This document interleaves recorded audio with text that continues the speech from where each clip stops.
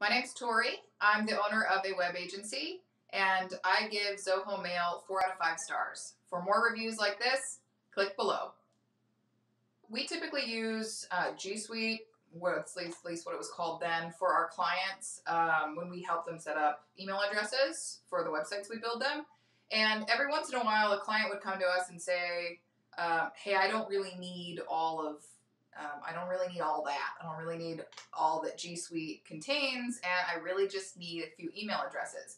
So even though G Suite was our typical go-to, we did find Zoho Mail for several clients who said, I would rather pay less money or nothing and just have a couple professional emails. At the time that we started using Zoho Mail, which was a long time ago, Zoho Mail was actually their free platform.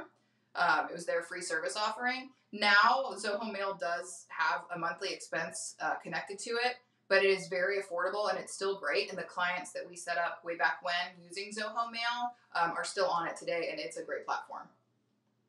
When we were deciding what solution to use for these particular clients who just needed simple email solutions, we did analyze several other free options at the time, because again, Zoho Mail did actually happen to be free when we implemented it way back when. But we were really impressed at the control panel kind of access and different features for Zoho Mail. How even though it was a low-cost email platform, that it was very feature-rich in adding and removing email addresses and users. Even things like aliases are possible in Zoho Mail. And even a long time ago, Zoho Mail's documentation has been fantastic on how to set up and access your email accounts, which, if you don't know how to do that and you set up an email account with a low-cost solution, sometimes that's a really tricky part of dealing with that email address. It's always been great. So it was very easy for us to send our clients links and say, we helped you set this up, and here's how you can get it on your phone. Just follow this very short tutorial, or here's how to get it on your desktop or your laptop.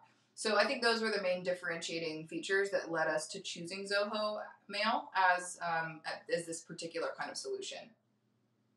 Getting started with Zoho Mail, I would say it's not difficult, but there are quite a few more steps when getting started on that platform, in my experience, than using an alternative like Google's Workspace or what used to be called G Suite. However, it was never something that was technologically difficult or hard to follow. Another thing that I've loved about Zoho Mail's platform is for a long, long time, maybe since the beginning, they have included instructions on how to set up like the anti-spoofing records in your DNS, along with adding your MX records to make the email addresses work. So like the DKIM record and the SPF records, for example, they would include those steps in setup, and lots of other platforms, like you were on your own to figure out how to add those records yourself. So I really appreciated that. So there are quite a few steps. The backend control panel is a little, let's say, a little bit less user-friendly than some of the other options that we do use, but it is easy to set up. It just takes a little bit more time than some of the other options I found. If you're considering Zoho Mail, I would just look at the features that platform has that comes with it, and compare that to maybe some of the more popular options like Google Workspace or G Suite. And if what Zoho Mail's features include is adequate for you, I would say that that's a kind of a no-brainer platform to go with. It's a great place even as a stepping stone if this is maybe a lower volume email account, but it needs to exist. It just doesn't have a lot of requirements on it. I think this is an absolutely great place to host that. And even if it is your primary business email address, it's a very functioning platform.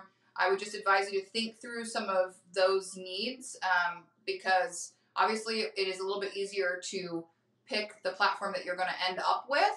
But if there are cost constraints and having a lower cost email program is part of the plan right now, I would highly recommend Zoho Mail.